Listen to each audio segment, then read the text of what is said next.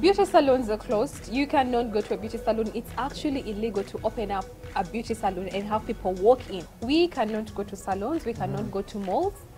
What is the way forward? I think for beauty salons and maybe nail parlors, they need to strategize again. They need to go back to the drawing board.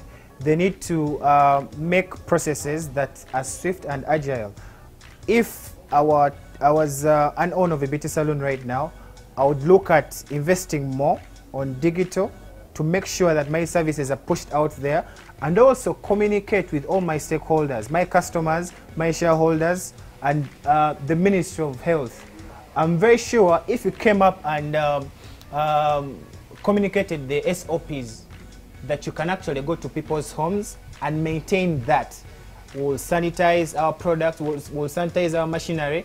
Trust me, they can give you an ear. But maybe because people are waiting for Corona to end, it is not about to end. They need to wake up and re-strategize. That is my advice to them. By the way, guys, if you're looking at my hair right now, I haven't had a trim in so long. I just washed my hair and I dried it under the sun. I sprayed it. I put conditioner. I did everything myself. Now that is the swiftness that I'm talking about. This is the period that you're going to actually understand that having natural hair is the best thing ever, because I don't need to go to a salon to take care of my hair. True. I just need the sun, shampoo, conditioner, and I'm good. And you're good to go. And I am good. And also maybe to add on that, if the bigger players in Uganda, the beauty salons, the big beauty salons, if they had money in the bank, now this is the time to invest in those small products like hair oil, those small conditioners. That they can easily sell to people. Exactly. The mobile salons could replace the ones at the malls. I think this is the time to for such things to happen. There is a need now. Mobile salons were a thing even before Corona in Europe and in USA. Most of for those celebrities, they can't go to malls. They can't. So the salons come to them. Yeah. Now, it is the in thing. Do you think that would work here and not spread the virus? I think with proper SOPs, yeah, they can talk to the government and issue certificates to these providers that this one is fit to provide such a service at your home, because they will respect that. If any MP is watching or anyone in the government, please help us. Help us. Can mobile salons work and not spread the virus? The question is over to you, our viewers. Let us know. Now, let's move on to solutions. Yeah, what is the way forward? Now, COVID is here. We don't know when the vaccine is coming out, but what is the way forward in the beauty industry and fashion as well? Like I've mentioned before, re-strategize. Re-strategize. It is very, very important. What do your consumers need? Prioritize products. Prioritize products. Answering your question, what do consumers need right now? Yeah. And put in place a crisis management team. It has been an eye-opener. So it is a blessing to people that know what to do, and to people like us who are in communication. This is our time to work also. Since the COVID-19 pandemic, viewership on TV and digital platforms has skyrocketed. Now, the way forward in the fashion industry is using digital platforms to engage with your customers.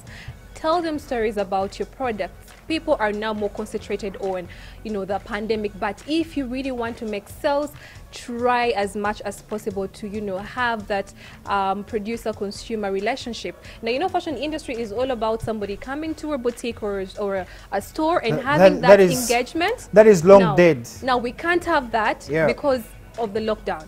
The best thing to do is utilize your digital platforms, do live videos, engage with your fans or your followers or your customers. Let them ask questions. That way they will be able to know what products do I need to buy, and you can also advise them what products are necessary right now. We cannot have fashion shows anymore.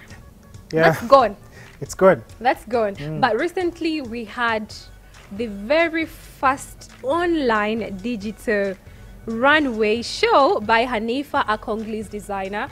Most of you must have seen this on blogs like The Shade Room or even fashion magazines like Essence magazine. They were all talking about her because she really wowed us. It was amazing, and I feel like that is the future of fashion. I think that is the future, and the future is now. The future is now. The future is now.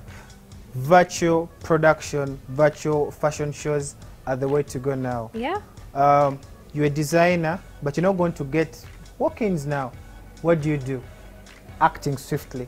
Yeah. Being agile, being responsive to the situation. Trends and all that. And going digital. If you have not seen that digital models as well, it is a trend now. Designers are not sourcing models. They are not using the models that we've been seeing on runways or in magazines. They are using digital models. So if you're in Uganda, please jump on the train, research this software, find out who can make this software for you. Don't think fashion is dead, guys. It is not dead. And thank God the Style Project is here to inform you of such new trends.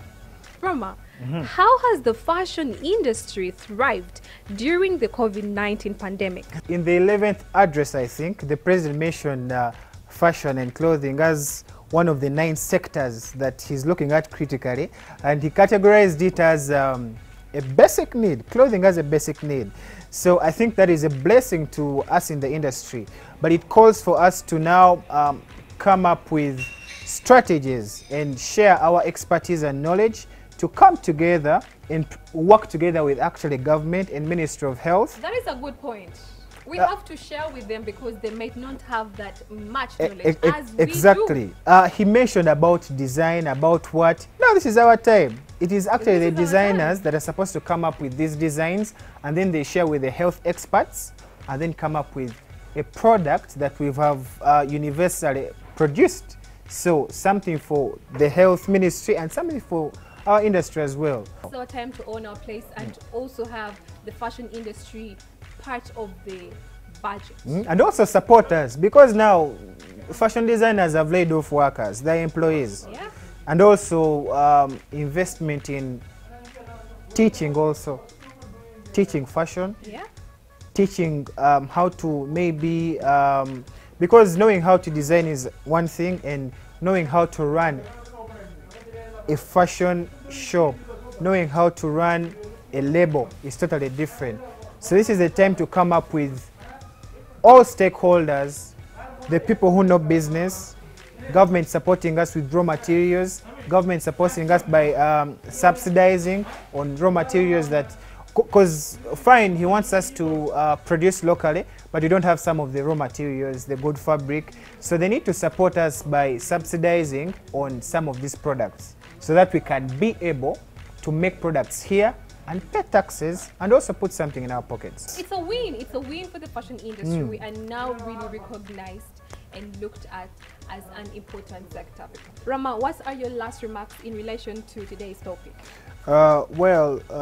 We needed it, and I want to appreciate you and the entire team of Style Project for having such a topic, because this is knowledge that people need right now, and this is really adding value to the viewers, and I appreciate you hosting me and me being able to talk about this and sharing the knowledge. Yeah. Otherwise, let's all wake up as the industry.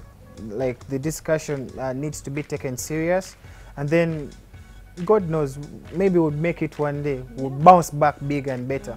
Yes, Nightil is doing a good thing. They are producing mass production, which is really good, that we need right now. But at least let the money go back to our own Ugandans who have been studying fashion. Let them put their knowledge to good use. Well, if we had like maybe a union that brings us together, these things would be automatic. Yeah, let's bring it up. Let's start the union, guys. I'm here. Let's start the union. Thank you so much for being amazing viewers. We truly love you for watching. If you love my makeup, it was by Shilat Moa. Follow her on Instagram. My outfit is from Iconic Uganda. Find them at Senana Building, and this is where we have been shooting at their beautiful store located right here at Senana Building. From the whole entire crew and Ram, of course, I was your host, Bettina. Have a good night.